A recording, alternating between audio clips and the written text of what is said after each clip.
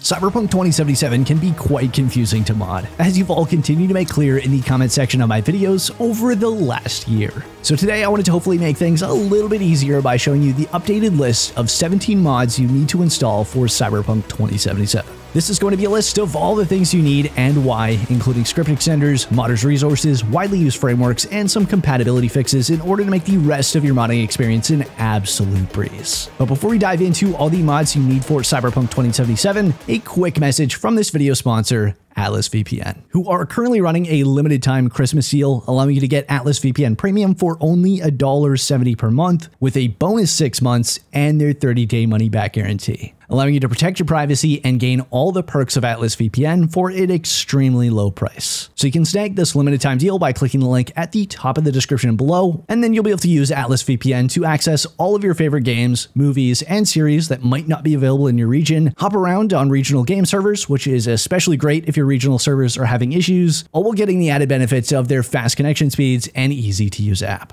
Again, this is a limited time deal, so if you want to get Atlas VPN for 86% off, that being $1.70 per month with their 3-year plan, bonus 6 months, and a 30-day money-back guarantee if you decide it's not for you, then you can click the link in the description down below. Thanks again to Atlas VPN for sponsoring this video.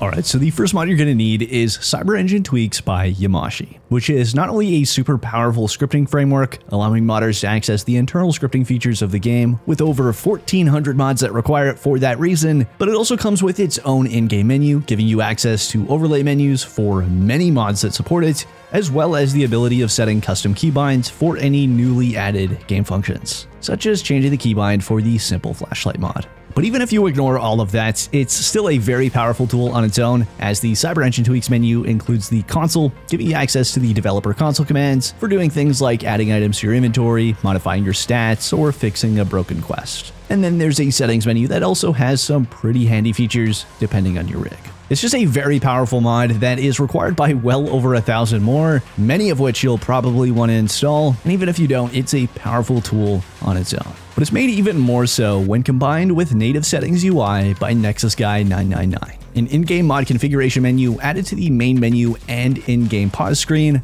allowing you to customize a wide range of options for plenty of mods that use CyberEngine Tweaks, whether that be toggling mod features, switching between presets, modifying mod settings to your liking with sliders, or even setting keybinds outside of the CyberEngine Tweaks overlay. It just makes for a much more customizable experience and allows mod authors to offer you a ton of settings to tweak the mod to your liking. Now next up is Redscript by Jack3KM4, a script compiler that can be integrated with a game, allowing mod authors to add or even replace game scripts. The way to think of this is it's sort of like CyberEngine Tweaks, but they both work together, and different mods depend on Redscript than they do CyberEngine Tweaks. So this is yet another modder's resource that is required by hundreds of mods, or more specifically, over 600, so it's one that you're going to want to install before anything else. And just like CyberEngine Tweaks, it's also complemented with mod settings by Jack Humbert, which adds a Redscript mod configuration menu to the main menu screen, as well as the in-game pause menu.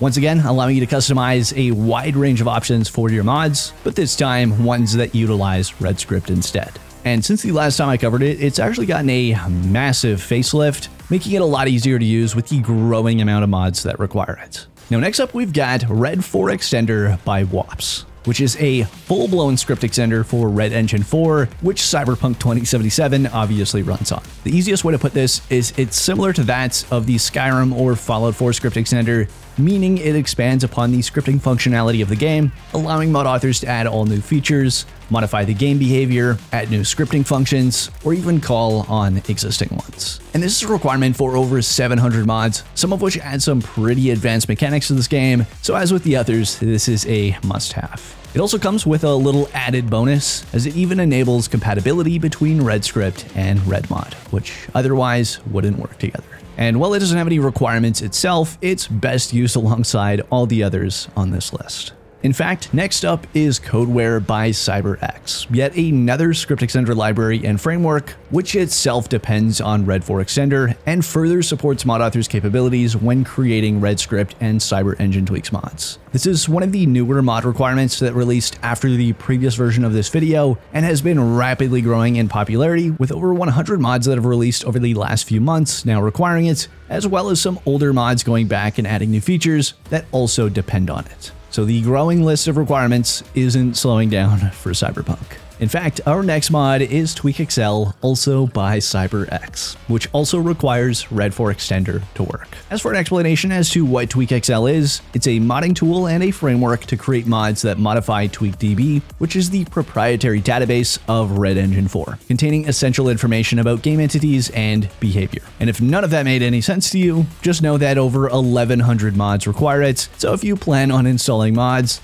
you're probably going to need it. Just as you're probably going to need a mod that it works in tandem with, that being ArchiveXL, again by CyberX, which is an archive extension loader, meaning that it's a modding tool that allows you to load custom resources without touching the original game files, thus allowing multiple mods to expand the same resources without conflicts. As an example as to what ArchiveXL, TweakXL, and Red 4 Extender allow you to do, is it allows you to add new items to the game as their own separate entities. So you can add all new weapons, all new clothing, all new vehicles, without having to replace anything in the game, which is a functionality that isn't currently supported by the game's official mod tools. For that reason, over 1,100 mods also require ArchiveXL. Now, this next mod is one that still to this day isn't well documented, that being Material and Texture Override by NimRain, which enables the game to load new materials and textures and is required by everything and anything that uses new files of that type, including both archive mods as well as REDmods. And it's often left out of the requirements for mods that do indeed require it. Despite that, this mod alone is required by well over 200 mods, with an additional 200 mods that have not updated the requirements to properly list Material and Texture Override and instead tell you to install the old deprecated version, that being Cyberpunk 2077 Texture Override. So if you've previously installed that old version, be sure to uninstall it and install Material and Texture Override instead. As for a side note for when you go to install it, I'd suggest using the legacy archive version instead of the REDmod version. Speaking of which, our next requirement is REDmod by CD Projekt Red, which is obviously not really a mod, as it's actually a free DLC for Cyberpunk 2077, which adds integrated support for both installing and loading mods into the game. It also unlocks a few new possibilities for mod authors, such as adding custom sounds, animations, scripts, and more. So this is available on GOG, Steam, and the Epic Games Store as an official DLC, but I believe with the Epic Games Store version, it comes installed by default, while on both GOG and Steam, you'll have to install it as a DLC. So just keep that in mind. And as mentioned previously, this thankfully no longer conflicts with Redscript, given that you have Red 4 Extender installed. It's also finally been updated for the latest version of the game, as CDPR temporarily disabled it for 2.0. Now our next mod is Input Loader by Jack Humbert, a mod that automatically gathers any and all input XML files from mods you have installed upon launch, merges them, and tells the game to load the merged XML instead. This gets around the very painful manual process that we had to go through before this existed, that being manually editing the file and merging the XMLs from multiple mods in order to make them function as intended. So it's a must install, even though it's not required by hundreds of mods, because it's a requirement of some very popular mods, such as Time Dilation Overhaul, Toggle Quest Tags, Limited HUD, Always First Equip, and more. And without it, you'd have to do these edits manually. Now, our final few mods are a bit more specific to the type of mods you'll be installing, so these are more subjective requirements. The first of which is Virtual Car Dealer by DJ Kovric, which is a framework that adds an in-game store that you can access from any of the PCs in your apartments, allowing you to purchase vehicles added by any mods that utilize this framework. And this is actually a mod I covered in the old version of this video, despite it not being used by any mods at the time, as I predicted it was going to eventually be widely supported by other mod authors. And that is now the case with 50 vehicle mods currently supporting it. So if you're going to be installing any vehicle mods, you're going to want Virtual Car Dealer. Now our next mod is somewhat similar, that being Virtual Atelier by Pacings, which is another powerful framework mod allowing mod authors to integrate their own virtual stores in-game, which can again be accessed at any of the PCs in your apartments, just like Virtual Car Dealer, allowing you to preview and purchase any modded clothing items, or even weapons in some cases, instead of having to add them to your inventory with console commands. In fact, there are even mods that add vanilla game items into stores of their own, meaning it can be a handy mod even if you don't plan on installing a ton of clothing or weapon mods. Now, both Virtual Car Dealer and Virtual Atelier are complemented by our next mod, Browser Extension by R457 and Ghost, which is another framework mod allowing mod authors to add custom websites to the main browser page, instead of depending on new tabs. And while there are only a handful of supported mods at the time, 2 of them we have covered in this video as requirements for other mods, I could definitely see this framework gaining traction down the road for mods that could get use out of it. Of course, since it isn't required by a whole lot right now, it's more of an honorable mention, much like Virtual Car Dealer was in my video from last year. Next up is Appearance Change Unlocker, Character Preset Manager by Potato of Doom. And not only does this mod unlock all the appearance options at the mirror so that you don't have to go to a Ripper dock, but the main reason I am actually featuring it is for the Character Preset Manager,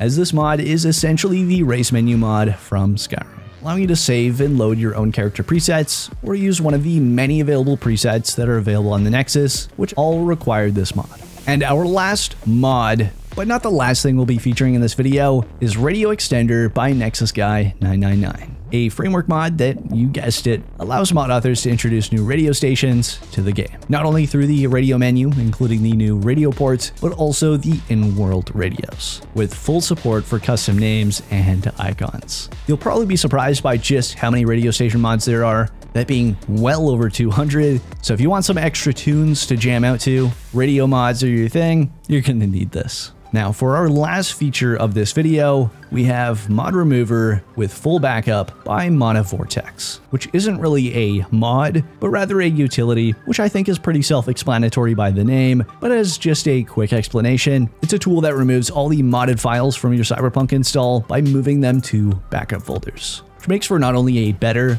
but faster clean install, rather than trying to manually delete mod files or wipe your entire game and re-download it. So this is actually something I'll be making a dedicated video on, but wanted to mention it here for anyone that isn't aware of it. And that's it for the 17 mods you need to install for Cyberpunk 2077. There are still a lot of mods I want to cover here on the channel, so if you're new around here and want to stick around, I suggest hitting the subscribe button and the notification bell to stay tuned on my upcoming videos. In the meantime, if you'd like another helpful video for modding, whether it be for Cyberpunk 2077 or another game, I just finished uploading a tutorial on how to disable Steam auto updates, which is vital so that your modded game doesn't break when new updates are released. And that is the case for every game. But that's it for this video. Thanks as always for watching, and until next time, this is Apoqsi, signing off.